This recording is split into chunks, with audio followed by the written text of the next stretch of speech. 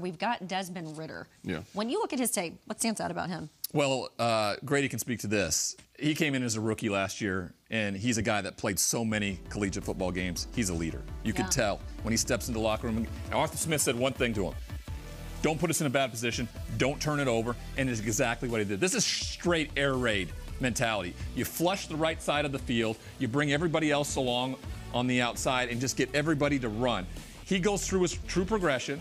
He may be able to hit him on the outside there to get him into the end zone. He doesn't feel comfortable with that, knowing he can come back to his outlet perfectly underneath, wide open, and he puts it on the money. Now, people don't think this to navigate this player coming free in your face to make sure he doesn't knock it down. He does. He finds a way to get rid of it, get it to the wide receiver in Zacharias, and puts it in for a touchdown. Now, this is the simple things that he needs to execute. And when you have the kind of talent in Drake London, Kyle Pitts, and now you add Bijan Robinson to the mix, this team could be very competitive offensively because he doesn't turn the football over, which allows a great defense led by this guy to really make a connection. What was your thoughts on the rookie quarterback and how he effectively gave you guys more chances down the stretch last year? Yeah, man, without a doubt. He came in, didn't flinch when we needed him to, came and won some games for us. But I'm super excited for him to get this opportunity to be the leader, you know, to have the keys passed to him because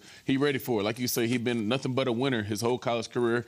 And as a pro, we see that continue to go. But like I say, his leadership skills, but also the physical skills that he has. I mean, he's gotten bigger this offseason. As a runner, he's athletic. And then as a passer, he can get the ball anywhere on the field. So, I mean, we got the weapons around him to be able to do his thing. So I'm excited to see him. Sorry, Cam. I wanted to ask you about this.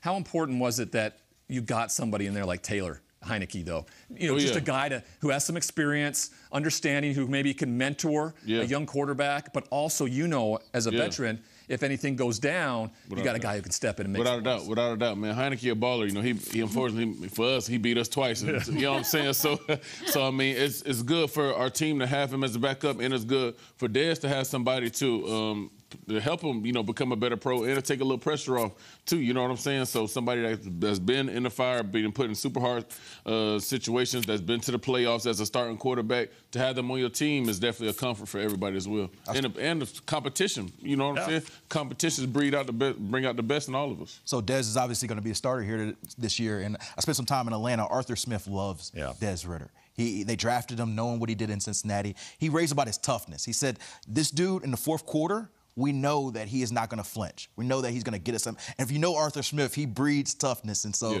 I'm curious if you've already seen that so far in him. Yeah, without a doubt, man. His makeup is right. He's true. He's true to what it's all about, and that's just being a leader, being a stand-up dude. And the play is going to take care of itself, and I think he's going to shock a lot of people.